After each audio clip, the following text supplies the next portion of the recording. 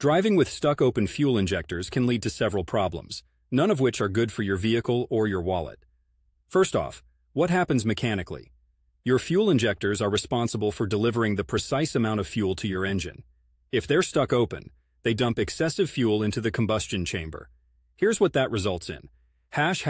Poor engine performance.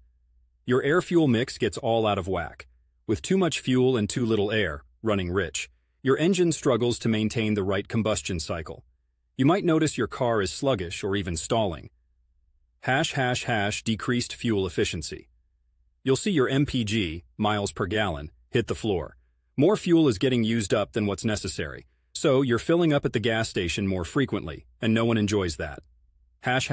Black smoke. Excessive fuel doesn't all burn up. Some of it goes unburned through the exhaust system. You might see black smoke chugging out of your tailpipe, an obvious sign something is wrong. Engine misfires and damage. Too much fuel can foul your spark plugs, causing your engine to misfire. It can also wash the oil off the cylinder walls, leading to increased friction and premature engine wear. Catalytic converter issues. Your catalytic converter is designed to clean up exhaust gases, but with an overly rich mixture, it gets overloaded. Eventually, it can overheat and fail, which is a costly repair. Long-term engine damage. Ignoring this issue can lead to severe consequences like a damaged engine. The excess fuel can dilute your engine oil, reducing its ability to lubricate and protect your engine components. What should you do? If you suspect your fuel injectors are stuck open, get to a mechanic ASAP. Better to shell out for a repair now than a whole new engine later. And keep an eye on your dashboard for any warning lights.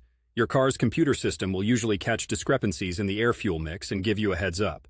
Let's just say if you live in Portland like me and want to enjoy those scenic drives through the Columbia River Gorge or a trip to the coast, you'll want your car in tip-top shape. Stuck-open fuel injectors won't get you there pleasantly or efficiently. Drive safe, Scott.